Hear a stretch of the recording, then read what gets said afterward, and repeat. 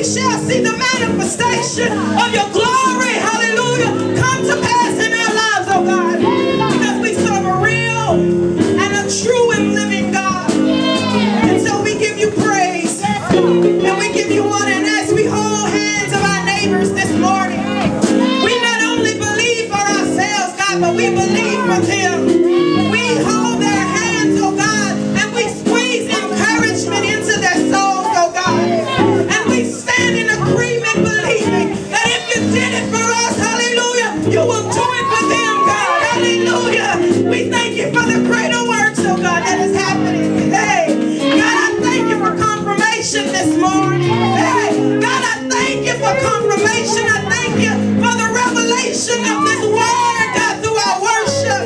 Hallelujah, God. And so as we sit, God, under the anointing this morning, and as the word flows, God, let it continue to agree with our spirits, oh God, and give us revelation and insight, God, as we move forward and progress in our life's journeys, trusting and believing that you are willing, hallelujah, and able. In Jesus' name, why don't you just put your hands together and bless a God who's willing, hallelujah, and able. Hallelujah.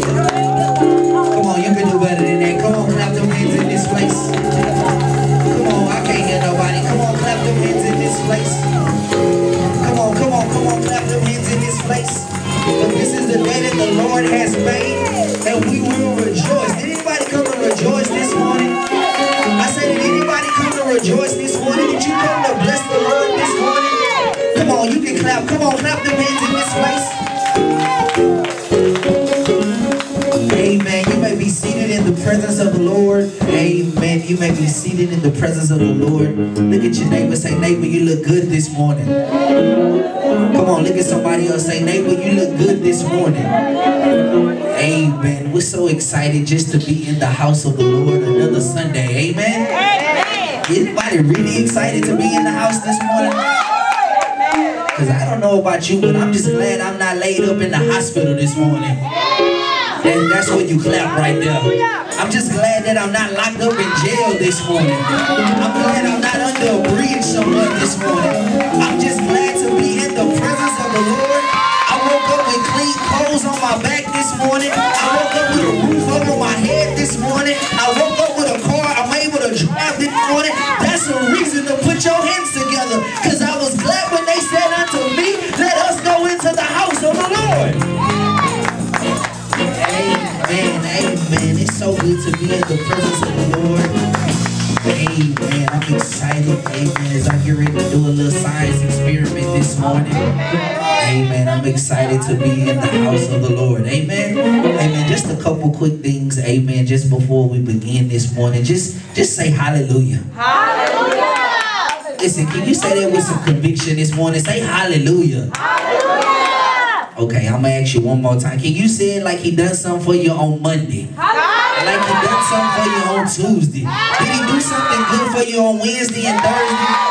You should just be able to shout out hallelujah this morning. Amen. I'm just so excited to be in the presence of the Lord because so many things are happening around the world. Amen. And God has allowed us just to make it in another Sunday. Amen. He didn't have to do it, but he did it just for us. Amen. Yes. Amen. I'm just so grateful to be in the house of the Lord. 2 Corinthians, very familiar passage this morning. 2 Corinthians, the 5th chapter. Amen. 2 Corinthians, the 5th chapter, very familiar passage. Many of us, we've quoted it so much we might even know this one by heart. 2 Corinthians, the 5th chapter and the 17th verse. 2 Corinthians, the 5th chapter and the 17th verse. I am excited about being in the house of the Lord another Sunday, and he has created in me a clean heart. Yes.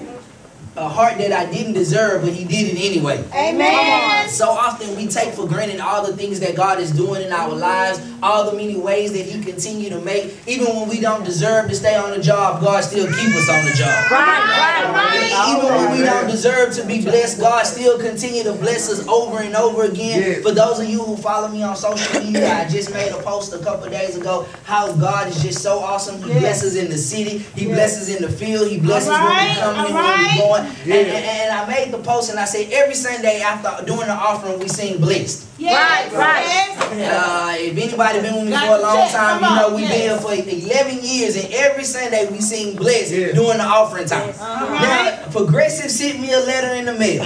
He sent me a letter in the mail, and normally when Progressive send a letter, because I know I already paid my insurance, I don't even mind the letter. I simply just throw it away, because they send you all kind of updates, they send you all kind of information that you really don't have to be concerned with. So you typically just throw the letters in the mail. Right. But this particular Sunday, this particular day, I decided to open up the letter. And as I opened up the letter, they on the information, it said, Mr. Scott, we have some funds that belong to you from 2014. That we waiting to send to you. Okay, y'all missed that right there. Y'all missed it. From 2014. We're talking about 4 years ago. Now, they could have easily kept that money. Y'all don't want me to. See, look this. Many of us, you know, if you send somebody a check and they don't cash the check, you're not sending them another check. We're going to keep that money till they ask you for that money. Now, in this particular case, Progressive sent me this letter and say, Mr. Scott, we owe you $499. That's a reason to clap right there. It didn't happen to you, but guess what? Yours can be right in the phone. It didn't happen to you, but your check can be in the mail next week, because God is able to do exceedingly and abundantly above all we could ever ask or think of. Amen. And because of that, I wanted to tell that testimony this morning to let somebody know that God has no respected person. And because He has no respected person, guess what? Your blessing can come tomorrow. Your blessing can come on Wednesday. We have to be excited and live in anticipation.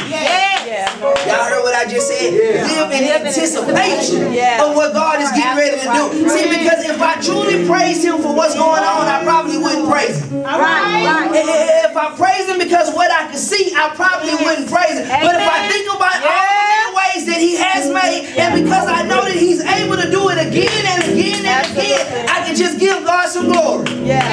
Look at the text this morning, the 2 Corinthians, the 5th chapter, the 17th verse. The Apostle Paul, as he was writing to the church of Macedonia, he was trying to encourage us and to remind us that we need to take on the full spirit of the Lord. In the earlier verses, he said, listen, we walk by faith. How many of us truly walking by faith this morning? How many of us truly walking by faith this morning? Many of us, we walk only as far as we can see. So we have capped ourselves. We have put limits on ourselves because we are not walking by faith. We're only walking by what our abilities say we can do. And so walking by what my abilities say I can do, I didn't graduate from college, so I might be limited on what I can do. I don't have a master's degree, so I might be limited on what I can do. But if I begin to walk by faith, if He told me He'll do it, the song just said He'll do it. That's what the song just said. He will do it. So I have to believe in my heart and believe in my mind that He's able to do it. Amen. 2 Corinthians, the 5th chapter. 2 Corinthians, the 5th chapter. 2 Corinthians, the 5th chapter, the 17th verse.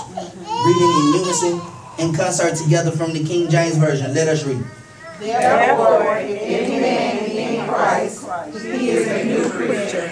Old things are passed away. Behold, all things are become new. Okay, this is what I want us to do real quick. Where it says, if any man, I want us to read it again, but I want you to insert your name. If any man, but I don't say any man, if whoever your name is be in Christ, he's a what? New creature. Can we read it again? Let's read it one more time. Let's read it. Therefore, if any man be in Christ, he is a new creature. All things are passed away. Behold, all things are become new. It said, what? All things are what? Passed away. And all things become what? New. All things are what? Passed away. And all things become new. Now I want to look at that word new for just a second. Because typically, what does it mean to be in Christ? What does it mean to have Christ flowing in you? We have some steps that we have to take. He said, if I confess with my mouth and believe in my heart that the Lord Jesus died and rose again, then I shall have eternal life. That is the very first step of believing. But now I have to begin to take on what's called discipleship. I have to begin to learn of Christ. Many of us, we become Christians, but we never want to learn of Christ. We become Christians, but we still want to hold on to the old stuff. We still want to hold on to the old me. As long as I come to to church every now and then, I'm still a Christian. As long as I clap my hands doing praise and worship, I'm still a Christian. But God is saying, listen, I want to make you new all over again. Yes. Just like he did with Adam in the Garden of Eve, he said, listen, I want to breathe into you new life. New life. Fresh breath. Yes, yes. I don't want to bring that bad attitude along with you. Amen. Right. I don't want to bring that stinking thinking along with you. See, but many of us, we get saved, but we don't become new. My God. How do you know that we don't become new? Because we like to talk about all the old stuff that we used to do. Jesus. We like to brag about the old things that we used to do. Now watch this. It's only a trick of the enemy, because what the enemy will do, the enemy will have you talking about what you used to like to do. Only so he can remind you how much fun you had when you was doing it. And so now you're forgetting, wait a minute, I don't like that life. That's not the life I choose to live. But because you keep reminding yourself how much fun you used to have back in 87. I'm going to go a little bit further back for some of y'all. Back in 78. Back in 69 when the Afros was around. You got, some of us start thinking about the stuff that we used to do. Yeah. And there go the enemy playing tricks on your mind. Yeah. Don't you want to call that old boyfriend again? Don't you want to go back down to that old juke joint that you used to be in? Don't you want to go back and do some of the things that you used to do? But he said, when you become in Christ, you are going to be a what? A new creature. Listen, we've gotten so confused in the body of Christ, because what we do is we get saved, but we don't want to fully turn our life over to God. Right, right. Yeah. We only want the prosperity element of the gospel.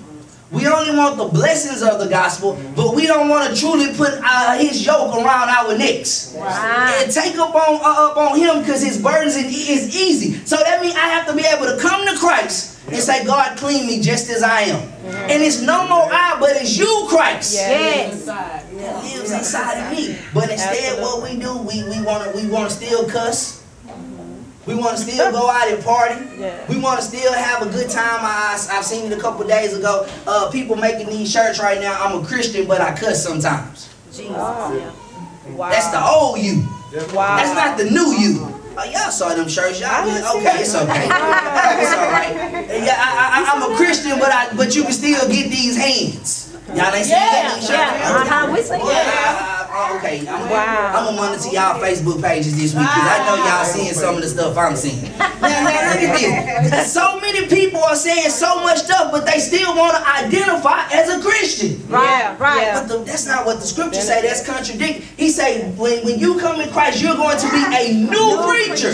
Yeah. How do I become a new creature? I walk different. Right. How do I become a new creature? I talk different. Right. How do I become a new Christian, a new creature? Because I think a little bit different. I don't think the way that I used to think.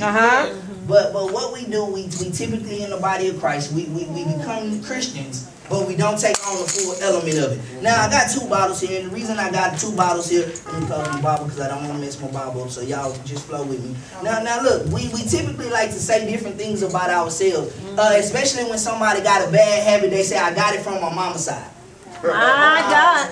Y'all ain't never heard that before? Yeah. I got that from my mama's side, so I'm going to pour a little bit in there. Then if you got a bad attitude or you always doing something wrong, they say, baby, you got that from your no good daddy. Right. Yeah, we're going to pour a little bit more in here. Now, all the time, this is us. Let me back up a little bit. This is us, and this is all the elements that make us up. What do you mean by that, Pastor Scott? This is the way that I think. Yes. This is the way that I act. Yes. This is the way that I believe. This is the way that I treat people. This is the way that I've trained my kids up. So everything of who I am is now in this glass. And so then when we get saved, we come to God, we're expecting God to do some miraculous stuff in our lives, but we want to stay just like we are. Wait a minute. I can't be a true disciple of God unless I begin to give of myself to God. Right. So now I say, God, pour into me. God, fill me up. God, fill me up till I want no more. God, I want to overflow. But instead, every time I come to church, I walk out of church just like I came in. My God. And then not only do I walk out of church like this, I might go and contaminate somebody else. And then now they looking at me saying, didn't you just come from church? Tell the truth. What's going on in your life? But you always walk walk around, I'm a Christian, the Lord is so good, I'm blessed and highly favored. You blessed and highly favored on the outside, but you got to get clean on the inside. See, we got some people that are saying, I'm a Christian, but they're not clean on the inside. See, what you do behind closed doors eventually gonna come out. Yes. Let me finish. So then we come to church, and Pastor Scott pray for you, Minister Newell pray for you, Pastor Tammy pray for you. So we get a little water in us. Come on now. And so even though we get a little water, I hope y'all know where I'm going with this. Watch this now.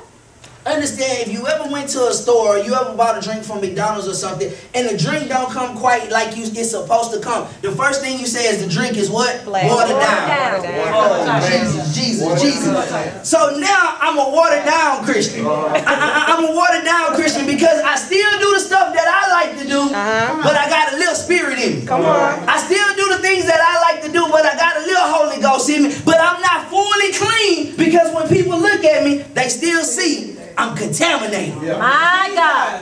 Oh Lord, I'm going somewhere with this. And so what you have to learn how to do in the body of Christ is I have to be able to say, you know what, God, I want all of you. Yes. Not just some of you, but I want all of you, God. And how do I get more of them? By reading my word. How do I get more of him? By coming in and participating in praise and worship. How do I get more of him? By spending some quality time with him. How do I get more of him? By meditation. How do I get more of him? By truly becoming a disciple of Christ. Right. But some of us, we've got to the point where we're comfortable with just living just like this. Now, there's some others. Come on. Yes. I'm going to get there in a second. See, I'm not as, for the sake of the color, I'm not as green as I was. Right. Okay. Really? Come on, help us. Come on. I'm not the person that I used to be, but I'm not who God wants me to be right now. So I'm comfortable living like this. With the look transformation. Okay, look. Creating me a clean heart. Yes. Renewing me a right spirit. If any man be in Christ, he is a new creature. This ain't good enough for God. This might be good enough for Pastor Scott, but it's not good enough for God. See, this might be good enough to sing on the praise team, but it's not good enough for God. This might be good enough to serve on the deacon board, but it's not good enough for God. This might be good enough to serve on the usher board, but it's not good enough for God. God wants you to be completely transformed. Yes. But how do I become completely transformed? I got to get more of him. I got to get more of him, and the more I get in him, Come on. All right. y'all missing it. The more I pour, the more the greenness is going out. And the more the greenness is going out, if I raise it up, y'all supposed to clap right there. That's the point you clap on. Because you don't see the same green dye that you were seeing at first. You don't see the same issues that you were seeing at first. You don't see the same problems that you were seeing at first. Because I have allowed God to make me new again. But how do I do that on an everyday basis? I wake up saying, God, I'm just a sinner. And God, I need you to clean in me, God. I need you to work on me, God. I need you to teach me, God. I need you to guide me. I don't want to live deluded anymore. Yes, God. But I want to be a new creature. Yes. If any man be in Christ, he is a New. old things. Passed away. Old things. Yes. Old things. Passed away. See, some of us, we like old stuff. We like old stuff. The reason we like old stuff is because we know exactly what we're going to get from the old stuff. Right. We know exactly how the old stuff going to treat us. We know exactly how the old stuff going to talk to us. We know exactly what's going on with the old stuff. Right. So it's comfortable for me to be like, oh yeah, I'm going to just blame it on my family history. Oh yeah, I'm going to just blame it on the genes that I have in my body. But when God begin to create in you something new, you saying, God, I trust you with my whole heart, God. God, I trust you with my whole mind.